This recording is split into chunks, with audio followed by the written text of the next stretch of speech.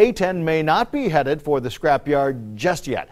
A new report from a government oversight committee is casting doubt on the need for the Air Force to get rid of the fighter jet.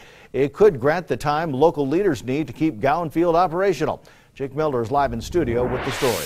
The hundreds of airmen that work on Gowan Field have just one mission, the A-10 Warthog. When the Air Force budget cut out the Warthog, their futures were thrown into confusion.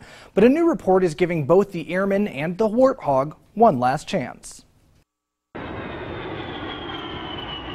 The unique sound of the A-10 Warthog firing its primary machine gun is not yet silenced. The Air Force has recommended the fighter jet get the pink slip, arguing it saves more than $4 billion over 5 years. But the Government Accountability Office says there's more to consider.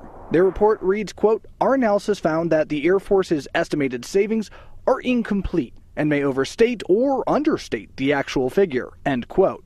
Ultimately, it's a decision outside the control of our local Air National Guard unit. We know its days are numbered.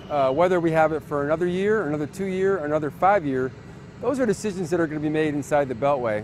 Our job here is to fly it and maintain it to the very best of our ability. And I can tell you that we have some of the best maintained aircraft in the A-10 fleet throughout the Air Force. Guard spokesman Colonel Marsano says some of the 21 Warthogs stationed at Gowan were on the front lines during the shock and awe campaign of Operation Iraqi Freedom in 2003.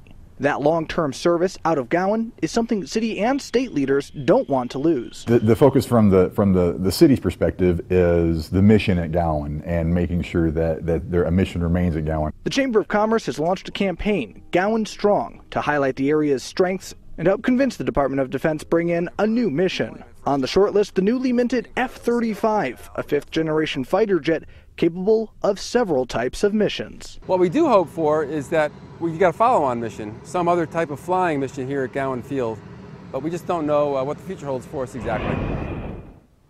Both Boise Mayor Dave Beater and Governor Butch Otter have met with ranking members of the Air Force in support of Gowan Field.